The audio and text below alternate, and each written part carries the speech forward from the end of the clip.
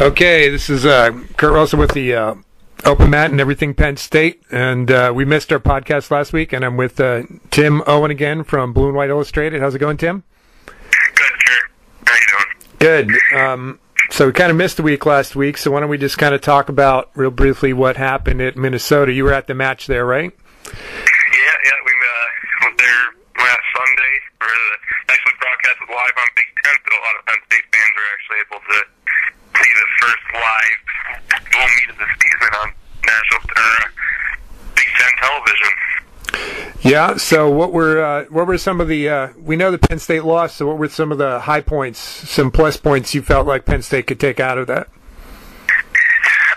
plus points is, I mean, even though both were losses, the true freshmen Nico Megalunas and Morgan McIntosh performed well against two very good competitors, and Zach Sanders and Sonny Yan, who are both fifth-year seniors, ranked number 2 in the country at the time, and they did well. Like I said, they both lost, but Morgan held his own against Sanders. Sanders is just tough to score on, and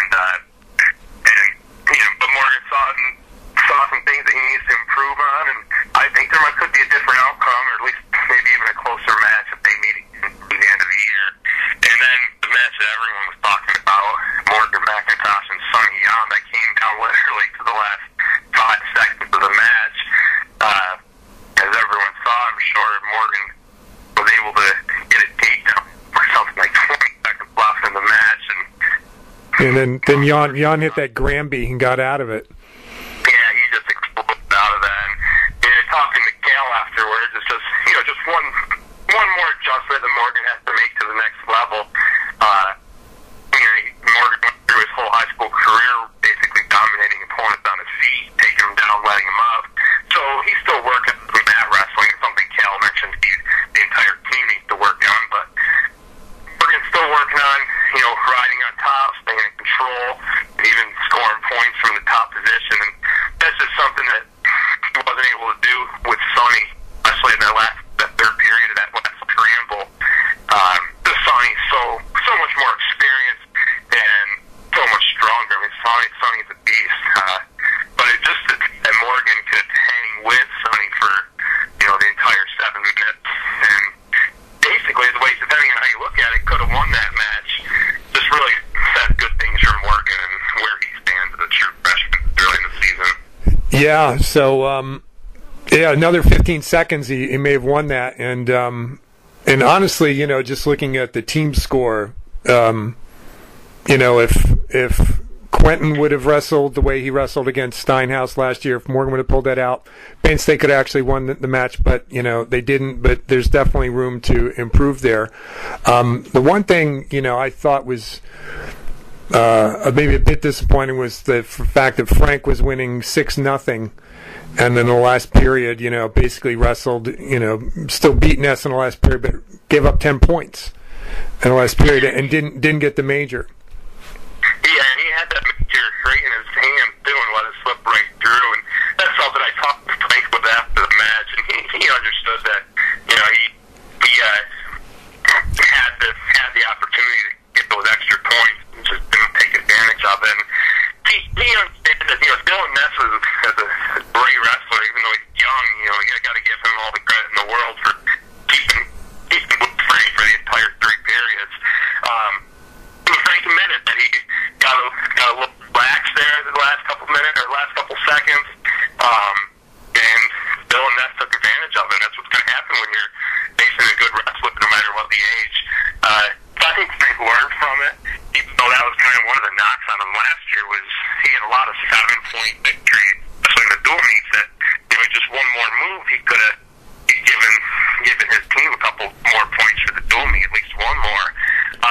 So that's something he's working on. That's something Cal Sanderson's addressed with him, and hopefully for Melinero's sake, he gets that fixed here before it's too late for the dual meets.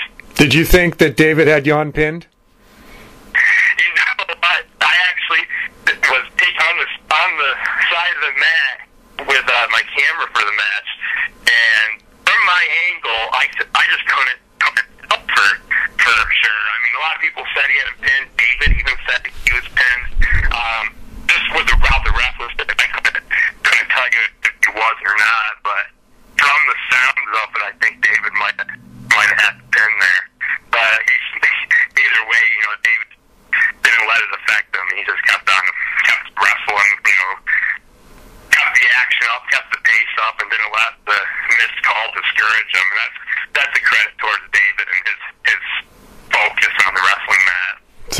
I saw that at 133 you said in your notes this week that Derek actually sprained his ankle against Thon. Was that right in the middle of the match? Did that kind of contribute to the score there, did he say? Yeah, if you remember, I believe it was in the second period, might have been in the third period. They had to stop the match for some injury time on Derek's part. And he just got his foot caught in there, got it twisted up a little bit, and they're calling it a high ankle sprain right now. Still unclear, actually, if he's actually going to wrestle Sunday. If he doesn't, that means Penn State won't even have a 133-pounder going Sunday, because Michael Waters is actually going to go 141 from the sounds of it. But he's getting healthier. Cal said he'll definitely be ready to go for their next dual meet in December against Lehigh. And they don't necessarily need him this weekend, so if they feel like they're not going to be able to get 100% out of Derek, they're probably going to just let him rest Sunday. Got it. Now, did you get a chance to talk to Sherlock after the duel? No, I didn't get a chance to talk to Sherlock. He stayed in the locker room and just went home with his parents or whoever was waiting for him after the match. But he had another one of the rough matches, and Cal made mention at Tuesday's practice that he's going to use this Nittany line open to maybe mess around with the roster a little bit, the starting lineup going into the Lehigh match. So if Sherlock really needs to come out Sunday at the Nittany line open and have a solid performance, even though 141 looks to have some decent competition, from the sounds of it, Cal might not be 100% set on staying at the 141 position or starting spot. So, if Pearsall can come out and maybe have a good tournament, he can be back in the mix at 141 depending. Sherlock's still young though. He's still doing just first sanction the college wrestler since he's been redshirted last year. So I think it's just a little bit of an adjustment period for him. But with this team, you don't have a lot of time to get acclimated to things because you have guys like Brian Pearsall who are waiting right behind you to take the starting spot. So this Sunday is going to be important for both Sherlock, Pearsall, and heck, maybe even Michael Waters at 141 is a legitimate option for him. Well, I mean, the kid he wrestled for Minnesota, Dardanes, he was a redshirt freshman too. So I'm personally, I mean, if I was the coaches, I wouldn't be cutting Sam any slack about that. But that's definitely a spot that the Nittany Open is going to have to. I think that's smart for him to do something like that. What else do we have up there? I think other than that, just I was wondering what was going on with Cam, because he looked like he's put on some weight, but against Tony Nelson, he just looked very sluggish. Yeah, Tony Nelson he's a different build than Cameron, obviously, from what you can see. And I think that kind of plays against Cameron, and especially with Tony Nelson, especially that even showed a little bit last year if you watched the matches. Nelson's strong guy. Even though he kind of looks a little smaller than Cameron, I think Nelson kind of has the strength advantage between those two, and that kind of showed. Cameron is I don't want to say inconsistent. It's just some of the guys he can beat will be the guys that beat him, and I just think Cameron needs to find his groove, find what works for him, and wrestle his style rather than trying to acclimate himself to his opponents like Nelson's style of wrestling, which is just using his brute strength, brute force, and even his quickness, because he is one of the more slender, I guess, heavyweights in the Big Ten this year. So, did you get a chance to talk to Quentin after the Minnesota match? No, Quentin didn't make it available to the media afterwards. I think we just had the opportunity to talk to Ed, David, and Frank. And actually didn't get a chance to talk to Quentin on Tuesday's practice because he wasn't there at first. But I think he was a little upset with his performance. Obviously, I know Cal was to a certain extent. But it's starting to look a little bit how it started out last year.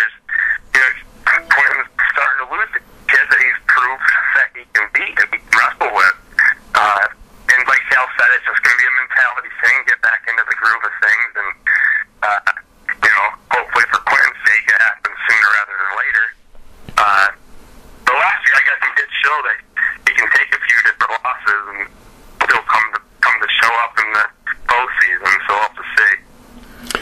I guess the last thing would be, well, let's see, we talked about Frank, and with Dylan Alton, he actually was even with Jake there after 2, and he just seemed to, I hate to even say it, but he looked like he kind of gassed in the third period there against him.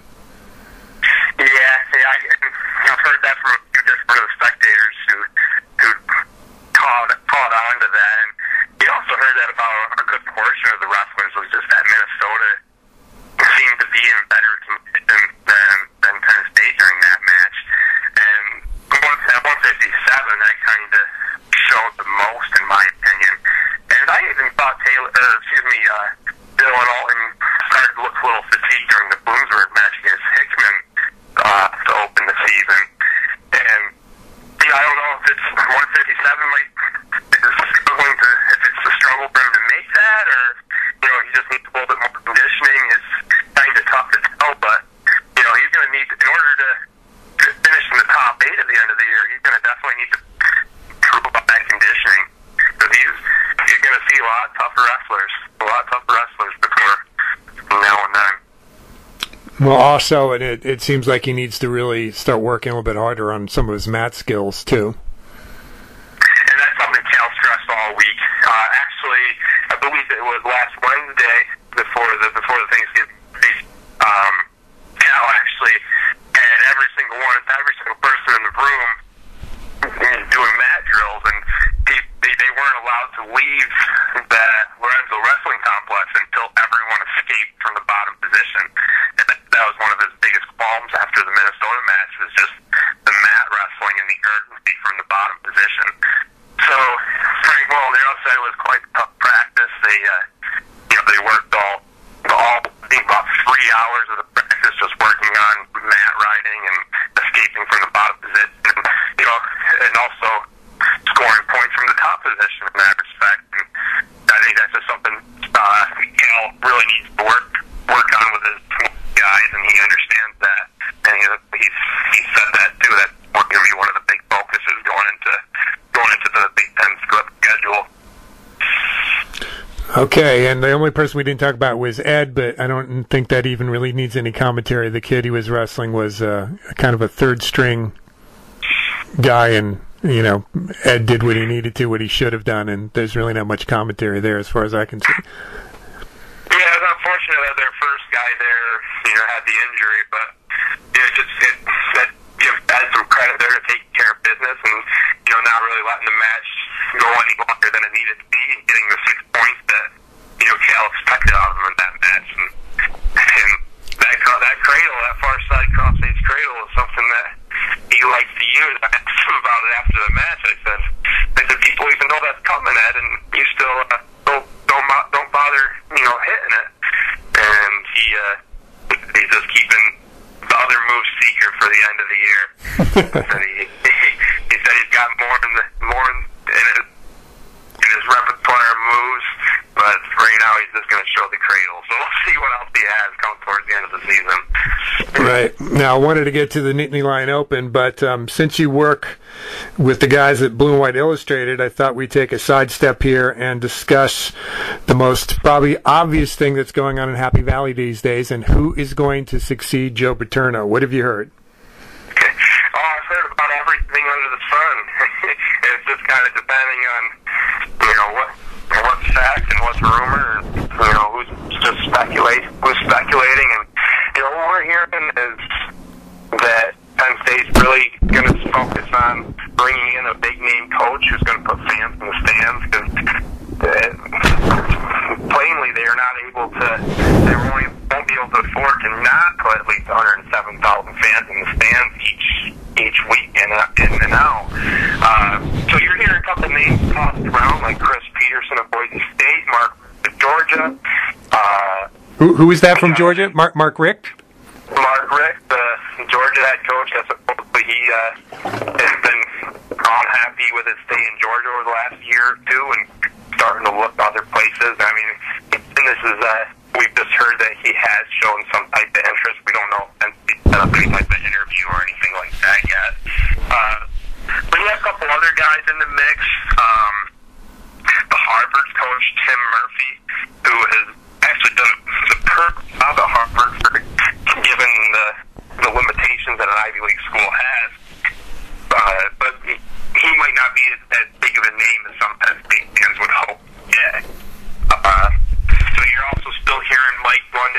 Virginia, David Shaw from Stanford, Gary Patterson from Christian. They're all names that are being tossed around that very well could be a possibility. But like I said, we haven't heard of anyone getting an official interview yet. We've only been able to confirm that Tom Bradley will get the chance to interview.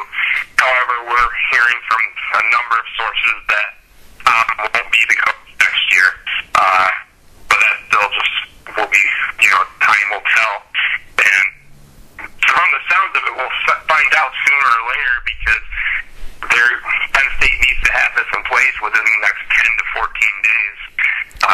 The longer it drags on, the more it's going to hurt their current recruiting chances and their chance to keep their current players on the roster. I was going to say, what have you heard about? The two names I've heard thrown around. Also, Dan Mullen from Mississippi State, and the other coach, I forget his name, from Vanderbilt. Well, you have Mullen's name's getting tossed around quite a bit, and especially down around the Mississippi area.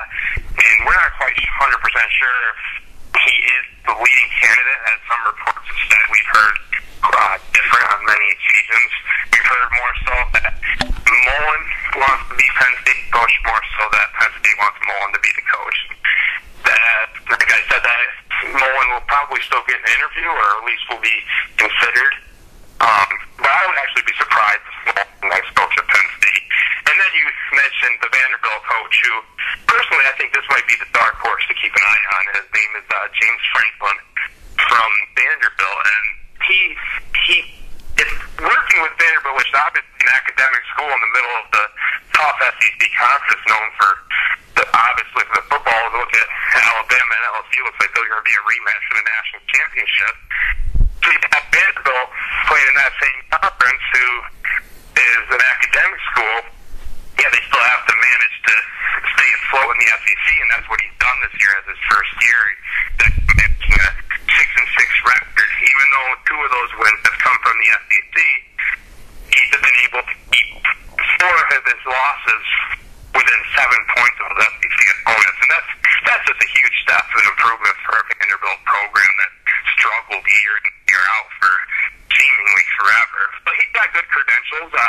He was with Green Bay Packers at one point, Kansas State. He was Maryland's offensive coordinator before taking the Vanderbilt job, and actually he got his big break at Maryland from current Penn State linebackers with Ron Vanderlyn, and that's thing you can keep an eye out as if Penn State were to go with Franklin, who's only 39 years old.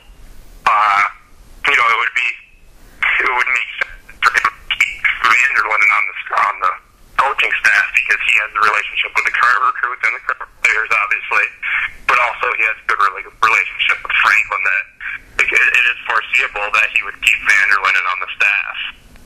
Right. Well, great. Any other little tidbits to share on that? I think it's just kind of a wait and see now.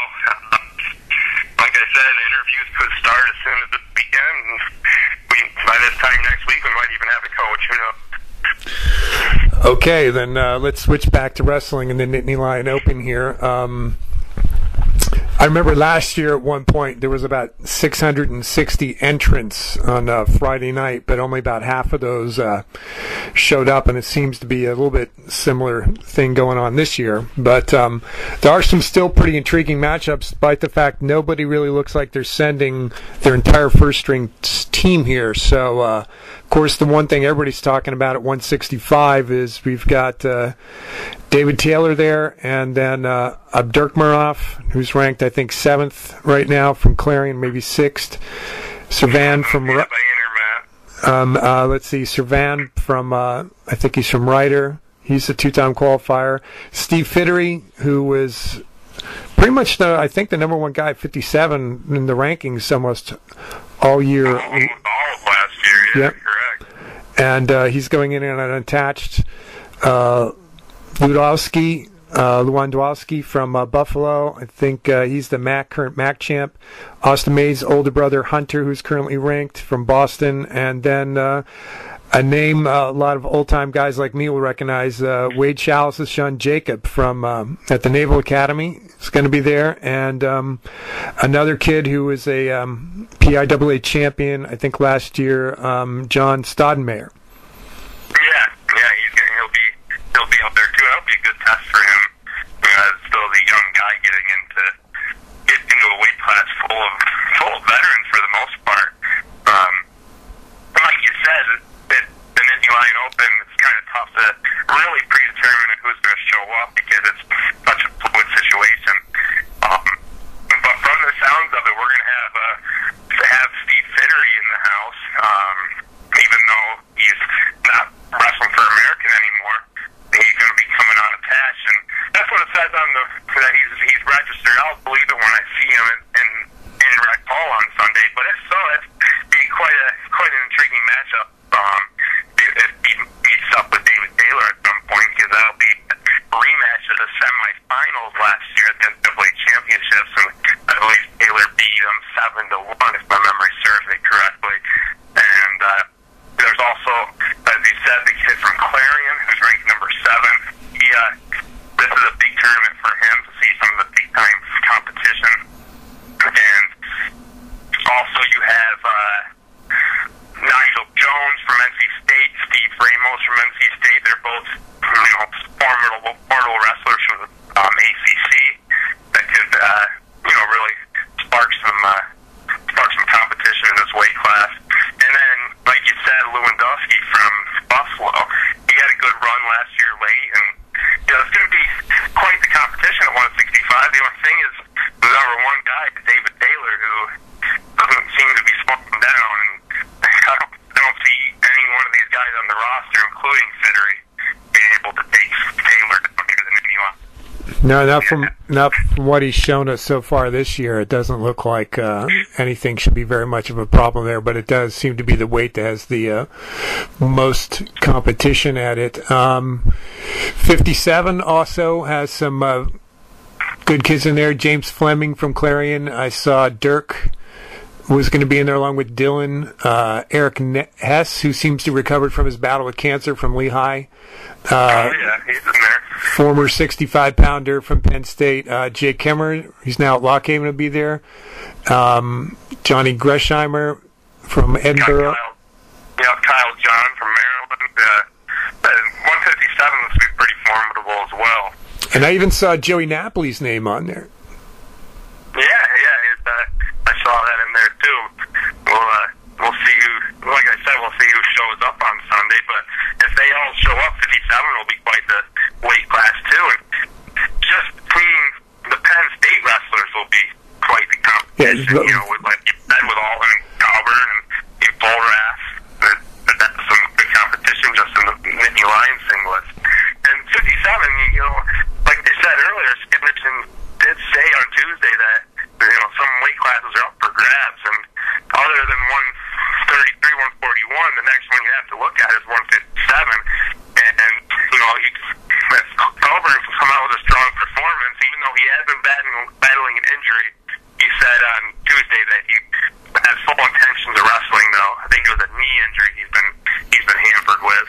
But if he can come out and storm his way to a title or something like that, even if he can get a good matchup with Alton or somewhere in the semis or the finals, maybe Colburn can make a case for getting into the starting lineup here soon. Yeah, and the one person I was surprised not to see 57, but then I saw was at 49 was James English. So, do you know if he's going to wrestle? Because I know he's been battling an injury. I was kind of told that they were looking to give him some, painkiller shots, some other things to try and get that shoulder and neck to heal up so he could get out there. But, I was surprised to see him. They have him at 49. Yeah, I actually haven't heard about how his neck is doing. I'm still going to be a little skeptical until I see him out on the mat on Sunday. But if he's there, 149 is going to be another weight class dominated by the Nittany Lion wrestlers with Andrew Alton, who no one has seen since last national championship run. Then you got Molinaro too. So if all three of those guys can go, it looks like they'll dominate that weight class. Because really, other than Binghamton, Donnie Vincent, I don't think there's any other guys in the weight class that really are up to Alton and even English's level. No, I know Seth Betts, they have him in there. A couple young guys, though, to look out for. Nicky Hodgkins was a PIAA champ, and Anthony Salupo, who's at Clarion, who's had a couple good tussles with Dylan Alton over the years, too. Yeah. Then also I see Bozak's name down there. Oh, yeah. Former state college wrestler Scott. I believe that's Steve Bozak, Cornell's his younger brother. Pounder, his little brother, right? Yep, exactly. And Scott's redshirting for Cornell this year, correct? Right.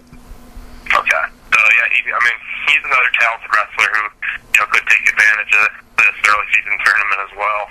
Well, Cornell doesn't have red shirts; they do a deferred year. So, but that's what he's doing. Yeah, I believe. 141 has some good guys in there. Matt Bonson from Rockhaven. I think he's ranked in the top 10 right now. But I've been interested to see what Luke Fry will do. Pearsall is in there, Sherlock, Moran, Owens, and Waters. So we basically have, I think, 6 Penn State wrestlers in there. And then also Andrew Shute from Buffalo. And so that should be very interesting for just minimally Penn State fans to see how that all plays out. Yeah, Andrew Shute there, and then Kevin Smith, also from Buffalo, is actually ranked number 19 right now. So you got Buffalo is actually bringing a couple good kids down here at Sunday. And then also you have Tanner Haw from Duke, who looks to be a dark horse into this weight class as well. And from the stuff up, he looks like the only Dookie that's going to be making the trip up. But he's got some pretty good credentials, and he'll give them a run for the money. And like I said earlier, 141 is a pretty important weight class Sunday to keep an eye out, because if Cal truly isn't, 41 weight class right now, it's wide open for that in that sense. You have Pearsall, who has proved that he can beat big time opponents, and then like you said, Luke Fry, who was an outstanding high school wrestler from Montoursville. He hadn't really had a chance to really get a good run at the 141 pound starting position yet. And then you also have Michael Waters, who was actually recruited to Penn State last year out of North Carolina at the 125 pounder. Yeah, and he's up 2 weights. Pounder. And he's grown significantly and noticeably as well into a 141 pounder. And I talked to Cal about it on Tuesday, and Cal said if absolutely need be, Michael probably still could make 133. It's just been a little bit too hard on him consistently when 141 is just as easy for him to make. Right. So good. So there's that, and then the rest of the weights, though, doesn't seem to have too much happening. But the one thing I noticed that you reported on BWI is that Frank Martellotti was going to go unattached. Now I checked the roster; he's not registered yet, but he has to do, I know, all of that on his own and not connected to Penn State at all. Do you know if that's definitely going to happen? Correct. Yeah. From everyone I talked to, in the wrestling program, they're expecting Frank to actually commit himself as an unrostered wrestler. They're not able to comment on him too much since he's ineligible right now and he can't wrestle as a Penn State guy. But if he goes in and wears different singlets, coached by his own coaches, and has his own, pays his own way, that looks like the plan that he'll be at 133. And that's going to be exciting to see how his improvement come along since last year, because really, Penn State fans haven't really seen him wrestle since this time last year, because he was ruled academically ineligible for the spring semester last year. Right. And he had 18 wins in the first semester last year. So it's going to be interesting to see if he's continued to improve. And it would also be nice to see him, go up against some of the guys, like even if he can see Reaver. And then I know Cornell has one of their freshmen down there that's pretty solid. And if he can come in and storm to the finals, maybe we can get the championship out of this. It'll give a little bit more security to Penn State fans for the spring semester at 133.5. Well, I do know that pretty much after the first semester's over, and Frankie will be able to. He should be able to wrestle anything between that after the first semester ends and the second semester starts. So we could see him, I think, at the Scuffle as well. Yeah, I think Scuffle will be the first sanctioned match that he'd be able to be eligible for if everything is continuing on the path of the beginning of the season, typically. And then, yeah, that would be the first time you'd see him. But, he still has to beat Reaper out for the spot, even though, he was leading the wrestle-offs before he was ruled ineligible. But that's a good performance this weekend, and any line open could earn a starting spot coming this spring. I also saw we had a couple other young guys at 33, like Eric Galloway, who's a State College high school graduate. I think he's at Pitt. Let's see, Brandon Cho, Throckmorton. So there's a couple younger guys that still should provide some competition in there. Heavyweight, we've got another good local kid from Central Mountain. Zach Coral was up at Rockhaven. Okay. And then... Yeah, teammates. And then Quintus McCorkle from Clarion, and then a kid from Michigan State, and the rest are Penn State guys. So other than that, I don't see too many other very competitive 285 guys in there. Yeah, the biggest competition there is the Michigan State kid, Joe Risquala. Cameron's had quite a few matches with him last year. And I believe they might have met at the Scuffle or one other time last year. No, it was actually at the Duel. It was at the Duel in East Lansing, and Riscala actually, I think, beat him pretty badly. Yeah, it was at the Duel last year. So that, from the looks of it, Riscala is really the only guy who would provide any type of competition at heavyweight, but also it'll be a good opportunity to keep an eye on Gingrich, the second string heavyweight behind Cameron Wade. And I believe he hasn't even lost a match yet this year wrestling in the open tournaments. I know he got 2 different championships at 2 different tournaments this year. He's really turning some heads in these open tournaments, and I'm looking forward to seeing him how he handles himself against some new faces and some new colors. Let's see, 125. It only looks like the only person there is Nico, and same with 84 and 97. The only real competition, is Quentin and Morgan at those 3 weights. Correct me if I'm wrong. Yeah, 184. All I see is actually Joe Risquala's brother. I think it is John. He's at 184. I actually don't know a whole lot about his history, but from the wrestling family, and he looks to be one of the more formidable competitors at 184. 197, it looks like Morgan's fifth competition will be good old Justin Ortega, and he's been having an outstanding season so far on the open circuit.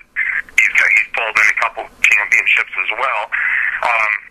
125, there is one kid there that Nico's going to want to keep an eye out on. He's registered for Army Prep. Connor Utsi, he was a Flow national champ last year. That's how I remembered him. So I've never seen him wrestle live before, he wrestled. He wrestled at the Dapper Dan, and if I'm not mistaken, that might have been the kid Nico wrestled and beat him. The Dapper Dan, that's something I have to go back and check. That might be a possibility. I don't think it's going to be anyone who will threaten Nico for a championship, but definitely be something to keep an eye on. It'll also be interesting to see how Jordan Conway does as well. He might be Penn State's, option 125 a couple years down the road, depending on how everything shakes out. I didn't even see him registered, so I didn't even have him marked down. Yeah, he's, as far as I know, he's healthy, and we wrestle in 125. Great. Okay, Tim, any other notes that you've got from, Tuesday Media Day that we haven't gone over? I don't believe so. I think we, covered it all, but it'll be interesting to see how everything goes on Sunday. We'll have some good competition, as I said, and we'll see if the guys have learned from Cal's methods of, the mat wrestling the past couple weeks. We'll see how these guys do with their riding time and, their escapes from the bottom, their reversals, and see what kind of improvements that they have. And it's going to be quite a tournament. It'll be a long tournament, but hopefully we'll get some more answers. How this season is going to unfold down the road. Well, it's Thursday afternoon, so I got a lot to do in the next few days. I'm going to try and get this up either Friday or Saturday morning. But one of the reasons is because Bubba Jenkins is actually in his first MAA pro bout, and I'm trying to get the interview I did with him a while back up and running. So that's another little thing Penn State fans, if there are guys out there who are still Bubba fans, they may want to pay attention to. It's going to be Saturday night and his first MAA fight. Yes, sir. But Jay is starting the circuit on MMA. And then I also don't know if you saw this week that Shell Davis, former Penn State heavyweight 197 champion, has actually got a rematch scheduled with Rashad Evans January 28th for the light heavyweight #1 contender. I got it down. I got it in the calendar already in the cell phone. So that'll be another one to look forward to. All right, Tim, that wraps up, and then we'll talk to you next week. Thanks for your time, man. All right, Karen. Thanks a lot for having me. We'll